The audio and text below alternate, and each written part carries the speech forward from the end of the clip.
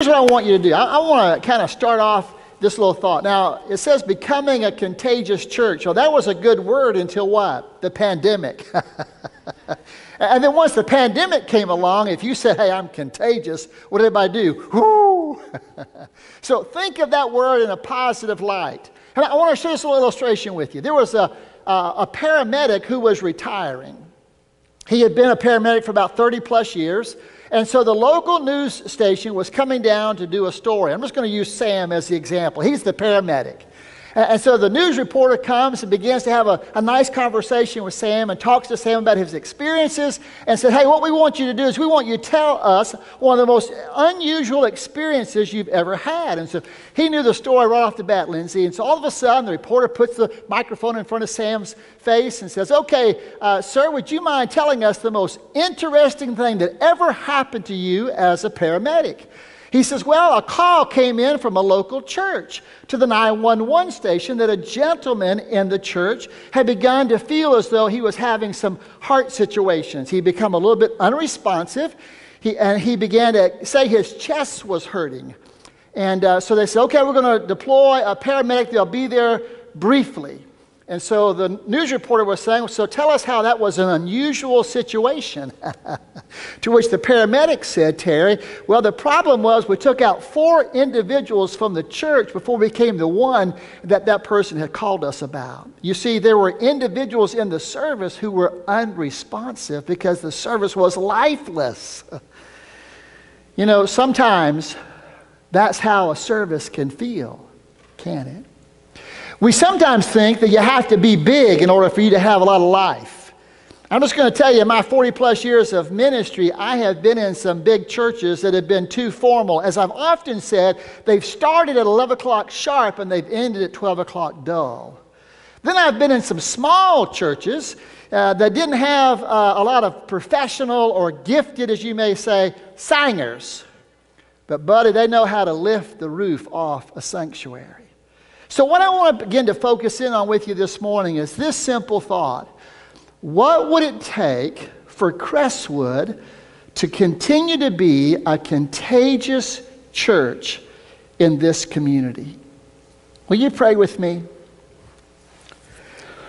Father, I just pray that in these few moments as we begin to look into your word, that you'll begin to let us see how this church, as small as we sometimes may feel it is, can be a contagious, transforming influence in the lives of others in this surrounding neighborhood. Father, help us all look into our hearts. And may it never be said of us that we've come into your house and it hasn't changed us and shaped us. It hasn't inspired us to live on mission for you. So you speak to us now. For this is your time. And we ask it all in your name. Amen and amen. Before we get into our text, I just want to remind you of 2 churches. You know those 7 churches in the book of Revelation that John talks about? Well, there were 2, Smyrna and Philadelphia, that were small. And after commending the church in Smyrna for their spiritual victories, Jesus warns them of the coming persecution in Revelation 2:10. He says these words, do not fear any of those things which you are about to suffer. Indeed, the devil is about to throw some of you into prison that you may be tested. You will have tribulation for 10 days, but be faithful unto death, and I'll give you the crown of life. And then the church in Philadelphia, Jesus affirmed their positive actions in Revelation 3:8. He says this, I know your works. See, I have set before you an open door that no one can shut, and you have little strength because you have kept my word and have not denied my name. And then on down in verses 10 and 11, he even continues to praise them for their faithfulness in the midst of trials. He says, because you have kept my command to persevere, I will also keep you from the hour of trial, which shall come upon the whole world to test those who dwell on the earth. Behold, I am coming quickly. Hold fast what you have, that no one may take away your crown. So here's a question before we dive into God's word that I want you to begin to consider and ponder. What would it be like? What would it look like in the community surrounding Crestwood if they could say the same about us? What would you like them to say about us? How about this? What would happen if people around this church began to say the following? They are a community of believers so amazed by the glory of God and so transformed by the love of Jesus and so yielded to the power of the Holy Spirit that people are continually being drawn in and transformed by what they are experiencing when they are in their midst. Would that not be phenomenal? You see, not only do we love Jesus with all our being, friends, God wants us to live for Him wholeheartedly. Amen? So if you have your place in God's Word, Acts chapter 2, and if you're able to stand, would you please stand in the reverence of the reading of God's Word? Beginning in verse 42, the Bible says this: They devoted themselves to the apostles' teaching and to the fellowship and to the breaking of bread and to prayer. Everyone was filled with awe, and many wonders and miraculous signs were done by the apostles. All the believers were together and had everything in common. Selling their possessions and goods, they gave to anyone as they had need. And every day they continued to meet together in the temple courts. They broke bread in their homes and ate together with glad and sincere hearts, praising God and enjoying the favor of all people. And the Lord added to their number what? Daily, those who were being saved. You may be seated. You know, when I began to think about what a contagious church looks like, the first church that comes to my mind is this, what I call small church, the church in Jerusalem. On the day of Pentecost, it went from 120 to what? 3,000. As they began to give their lives to the risen Christ. Now, what I want you to understand is this: the contagious spirit of a church isn't dependent upon its size or its abilities. Listen to me, a contagious church is determined by the way its members respond to God. A contagious church is a contagious church because its members are open to the leadership of God's Spirit and do as God's Spirit leads and guides. So here's what I want you to begin to think about. As a community of believers so contagious with the gospel and their love for Christ that people in the surrounding community all of a sudden begin to see their love for them, even though they have all walks of life, various ethnic and cultural backgrounds. The church in Jerusalem was impacting them, and they were drawn into a new fellowship. There are three basic points I want us to kind of focus in on today. If we're going to become a contagious church, if we're going to be kind of the church that responds to God's leadership and the people around us take note, there are three things that will begin to happen internally. One, we'll build and nurture our relationship with the Lord. We'll build and nurture our relationship with the Lord. Secondly, we'll enjoy being together with fellow believers. And finally, we will serve those who are in need. I want to give you those to kind of begin to think about. So the first one, a contagious church builds and nurtures their relationship with Christ. Can I just ask you a question? Isn't that where it all begins? If we're going to be a contagious church, it's got to start with our own individual relationship with Jesus. You see, before a church can create a contagious spirit, there has to be a deep and abiding relationship within the fellowship. Someone said a long time ago, you can't give away what you don't possess. You can't give away what you don't possess. In order for Crestwood to become a contagious church, friends, listen to me. We have to have a love for Jesus more than anything and a love for Jesus more than anyone. And this love for Jesus has to be real and must grow within us on a daily basis. The group of 120 knew Jesus best, and yet they continued to what? Follow him because they saw something within him that drew them unto himself. Friends, I want you to understand something. When Peter preached that dynamic message on that day of Pentecost, they came under conviction and their love for Christ deepened like never before. And you were able to see it in the lives of those who were there, and you were able to hear it in the voices of those who were there. Listen to what it says in verse 42 of our text. It says this: And they continued steadfastly in the apostles' doctrine and fellowship, in the breaking of bread and in prayers. They continued what? Steadfastly. You know what that means? They were devoted. They were devoted. They were continually having their thoughts and their actions shaped by the Word of God. They were gathering together with other believers to worship and to celebrate all that God was doing in their midst. And they were having consistent times of prayer individually and corporately. And they were meeting together for encouragement, support, and accountability.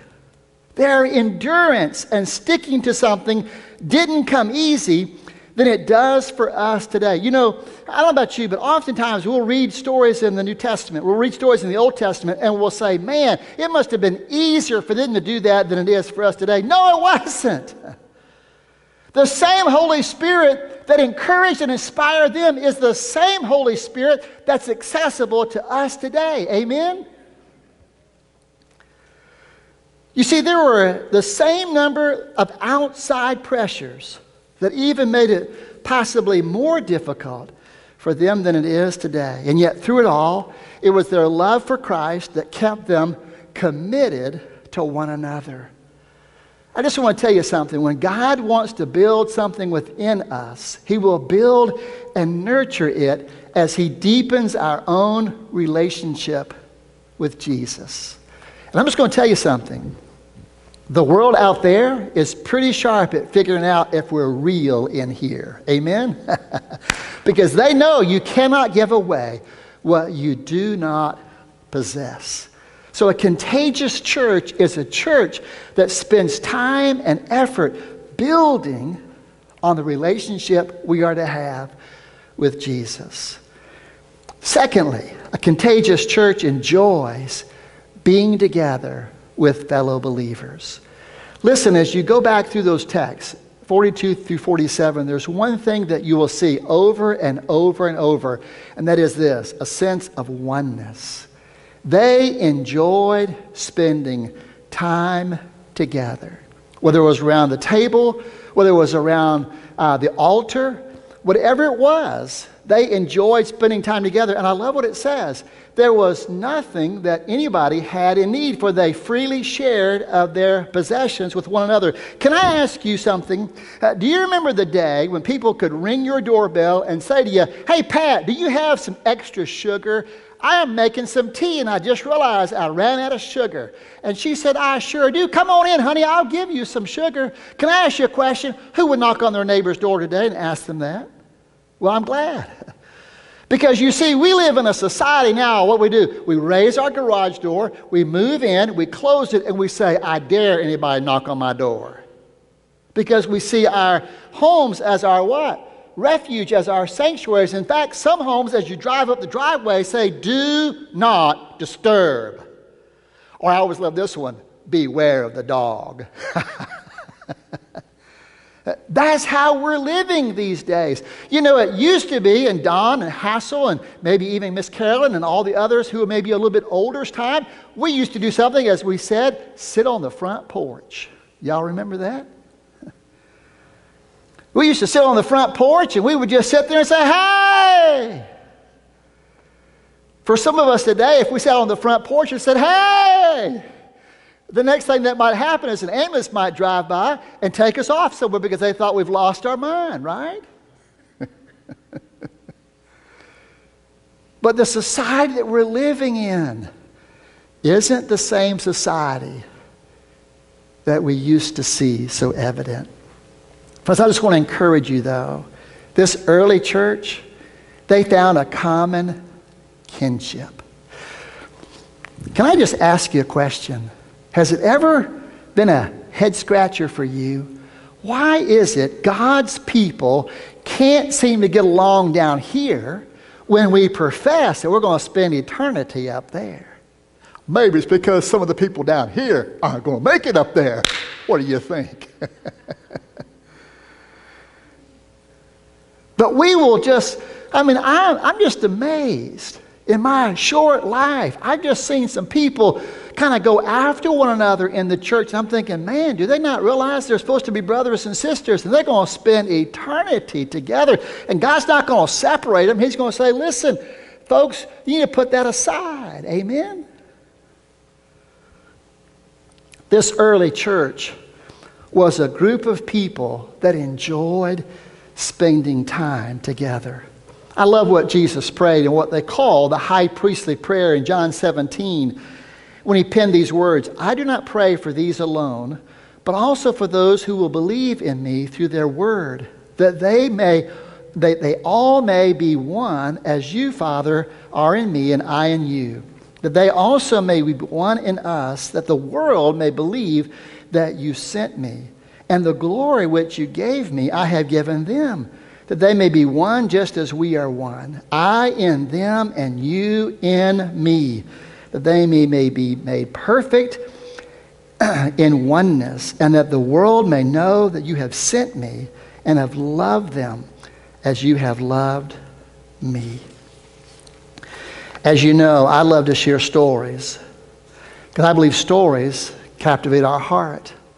Again, I don't know the reality of these stories other than they are in those little illustrations that you can share. The story is of a man by the name of Mark Knudsen. In August of 1993, he was diagnosed with a pretty advanced form of cancer. He and his wife began to talk about their young children, and they had just begun to get involved in a local church. And Mark's greatest concern was this: my days are numbered, so what's going to happen to my wife and what's going to happen to my children? Who's going to help look after them? And so they just began to make that a part of prayer. Well, unbeknownst to them, they were a part of a church that took what we just read seriously. And so their Sunday school class and their deacon and some others began to say, we need to go out and pray with Mark, and we need to let him know that we're here for them.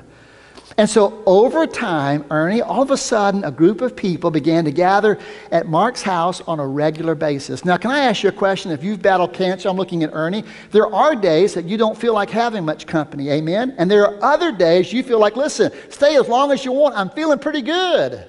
And that's the way it was for Mark. But these folks didn't want to intrude, so they never went inside, but they always brought something with them. And then what they would do is, if they could, they would encircle his house and join hands and sing and pray. And so for the days that maybe there wasn't as large a group, they had a little prayer journal on his back porch. It was covered. And so as individuals would come, they would let Mark know that they've been there and they've prayed for him, and maybe even share with him a word of encouragement. August is when he was diagnosed. November is when he passed away. Here's what I want you to understand. From August until November, what had happened for Mark? Mark had begun to see the answer to that prayer, hadn't he? He had begun to realize there was a group of people, a community of faith at his church that truly cared for he and his family and went out of their way to be there each and every day. He had a prayer journal. In fact, that prayer journal was used later as a testimony. And here's the incredible thing that you need to realize. As the church was ministering to Mark, guess who was taking note? His neighbors. His neighbors. And upon Mark's death, at his funeral, there were 3 neighbors that came to faith in Christ because they said, if that's what church is all about, that you can care for people like you've cared for Mark and his family, I want to be a part of that kind of church. You see, that's a contagious church. Amen? One that recognizes when people have needs, we need to be there to help shoulder the burden of those needs. They don't need to walk through that path alone. Friends, I'm just going to tell you something. In my 40 plus years of ministry, highs and lows, I am always so grateful, as imperfect as it is, for the body of Christ known as a local congregation. Because when I'm a part of a local congregation, even in this time of transition in my ministry, it creates a closeness and a love with fellow believers. And I'm just telling you, when we have Christ in common, why do we let the small things stand in the way of us fellowshipping one with another? Amen and amen. So a contagious Congregation, they build and nurture their relationship with Christ, and they enjoy being together. And I just want to ask you a question. You can't fake that, can you? People know whether or not you really enjoy hanging out with them. I've shared with you often, one of my mentors was Ray Hamilton. I served with him when I was at Jonesville, and I got a chance to come down at Conoke and serve with him there, and he later went to Bex and became, I think, one of the ministers there on staff. But one of the things Ray always taught me is this: before you're a people's preacher, you'll be their pastor. And how do you become their pastor? By going to the things that are important to them in their life. And when you go to the things that are important to them in their life, they'll know that you care. And when they know that you care, man, they will do anything to help you along the way. But if they think, you think, you're better than they are, you'll just be their preacher. And you'll never have the joy of being their pastor. I'm just here to tell you, I know I'm not the best preacher, but I pray that I can always be like Ray, and that people around me know I care about them. And I love them, and I'm willing to do anything I possibly can to encourage and help them along life's way. That's who we're supposed to be, right? As we care for one another. And finally, I just want to share with you in closing, a contagious church serves those who are in need. Look at verse 45. In chapter 2, the Bible says, and they were selling their possessions and belongings and distributing the proceeds to all as had need. Can I just give you a little thought? Do you believe, I believe, do you know that God intended for the church to be the social services of the world? Do you ever think about that? God did not intend for people to have to be dependent upon the government. He intended for people to be dependent upon the local church. Let me give you an example. There was a young mother with 5 children. She had begun to go down to the local church. She had run into someone like Angie, who was extremely caring and compassionate. Angie had begun to learn this was a single mom with 5 kids, and she begun to say, you know what, we've got a food bank. Why don't we help her? So one particular Sunday morning, unbeknownst to this young mom, Angie began to get some of the classes to bring some of the food that day, and that young lady took home 5 boxes of food. Now, I want you to think about something. That single mom with her 5 children are going home with 5 boxes of food they never expected. While she's unloading that food, there at her home, a neighbor notices and says, man, where did she come into all that money that she's able to get some food? Because she's borrowed money from me to go down and get the grocery store. And they go over and inquire, Harold, so where'd you get this food from? As we sometimes do as neighbors. You know what she said? I'm just going to tell you. That place down the street I've been going to, that church, there was a class of ladies down there that had this food waiting on me this morning. No. Yes. No. Yes. Can I ask you a question? When we begin to be willing to meet the needs of those who are down and out, rather than standing over them, do you not think God uses that as a bridge to allow us to begin to minister to them in even a greater way? You see, the church of Jerusalem, the Bible says, as people had things, they sold those things so that that money could be used to meet the needs of those who were around them.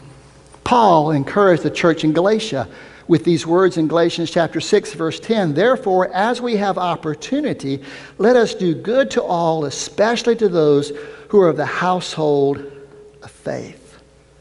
Especially to those who are of the household of faith. Now, maybe it's because of the spirit that God generated in the hearts of these early believers. Luke records for us in the front part of verse 47, having favor with all people. You see, when you and I, as God's church, reach beyond the walls of this church and do good through meeting the needs of others, God will use it to impact many lives for His glory. I was at Maplewood until 2022. We began to be burdened for the needs of our community. And so we began to think, what could we do to help our community out? And so some people in the church began to think, won't we take Christmas and go out to the community and actually give money away So we would go down to the sheets, we'd go down to the food line, we'd go down to the local laundromat. In fact, one summer, the summer of 2022, we did that on a Sunday morning, didn't we? We even canceled church. We went out in the community and were the church. People were just amazed. I was standing in Bojangles inviting people to let us have the privilege of buying their breakfast. And they said, "What are you doing here, preacher? Aren't you supposed to be at the church?" And I said, "We decided this morning we'd come out here and we'd be the church." What would happen to the community of Crestwood if all of a sudden we went out there on a Sunday morning and we're the church? Now, here's what I want you to understand.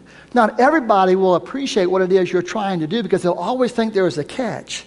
But I want to tell you this little story. There was a story of a man who was making his way down from the Wilkesboro area. He was going to Winston-Salem on his way to his son's funeral. He said to himself, "I don't have enough money to get a bite to eat and gas, but I'm just going to stop off here, Lord, in Yadkinville and just see what you're up to." He had no idea we were at Sheets in Yadkinville. When he drove up, some of our folks met him at the gas pump and said, "Sir, we're from Maplewood Baptist Church. Would you mind if we just bless you today and fill up your tank?" He said, "Absolutely. But what's the catch?" He said, "There's no catch." When they began to talk with him and learn about what was going on in his life, they said to him, "Sir, how about we walk in here and get you something to eat, something to drink, and we're going to give you an extra gift card so on your way back home you can get some gas." This is what he asked.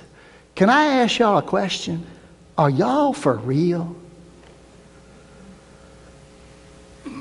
And one of the young people said, "I'm not sure, sir, what you mean by that, but I can just tell you this. God has been so good to us. We want to be good to you. We want to be what they call a vessel that God can work through us to be a blessing to you."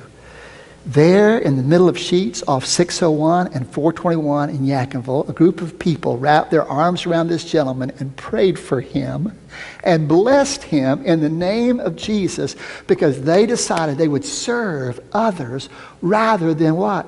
Being served. That's what a contagious church looks like. Amen?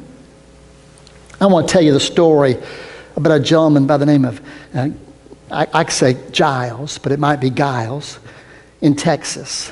He was driving home from work one day.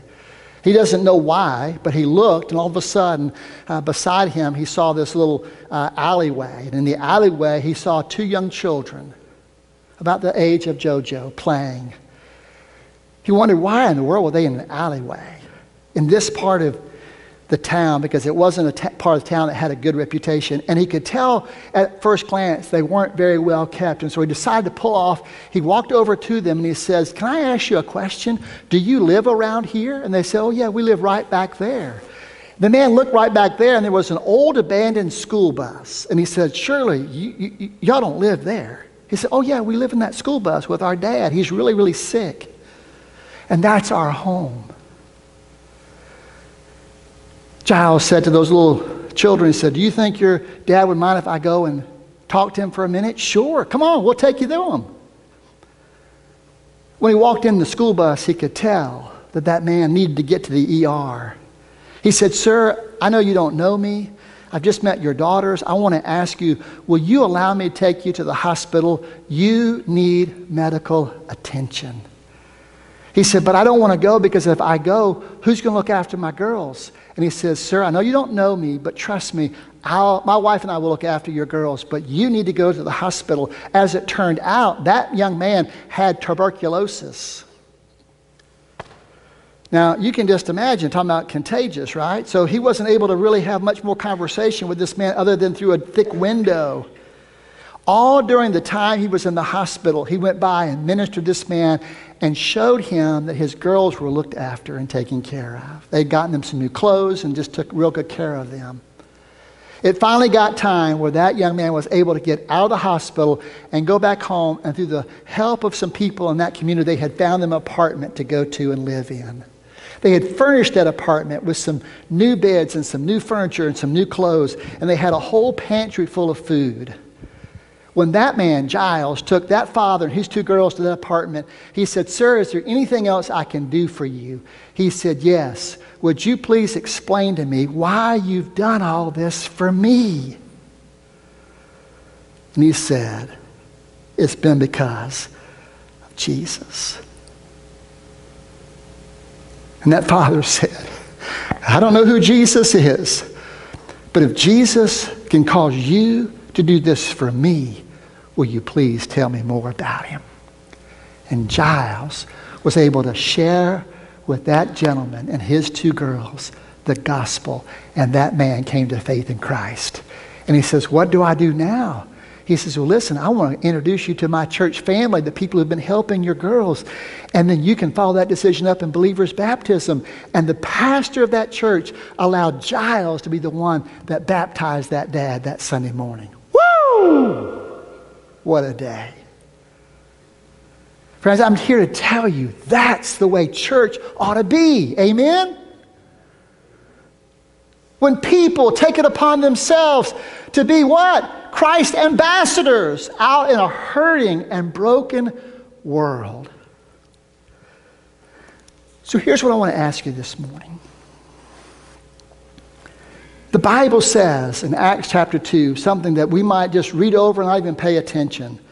But the Bible says this early church in Jerusalem, because they were so committed to build upon their relationship with Christ, they were willing to spend time together and serve those who were in need. Look what the Bible says. And the Lord added to the church daily those who were being saved. The Lord added to their number daily. Daily. Can I ask you a question? Would you like to see God do that here at Crestwood? Do you believe God can do that here at Crestwood? See, that's the challenge, isn't it? To believe that God is more than able to take a small group of willing people and to do something supernatural through them that only God can receive the credit for. That's what God does. In just a moment,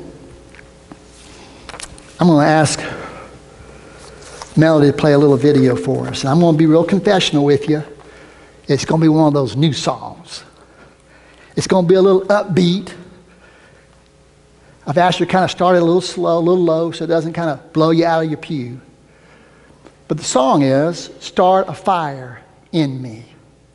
It's by a group called Unspoken. And the whole principle of that song is this: Lord, I want you to do something out there, but start it in me. Begin it in me. And what I'd like to ask you this morning is this. You remember a couple weeks ago, I asked you to think about those 3 things: to pray passionately, to plug in, and to pass on. This morning, I'm going to ask you, if you're willing, young and old alike, for God to do that in us, in you, I want you to take note of that. Now, I know that for some, you said, "I'm not going to come down front." Okay.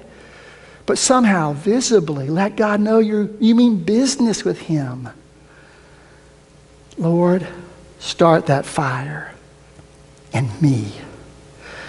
Maybe, just maybe, there's somebody here this morning that's never opened their heart up to Christ.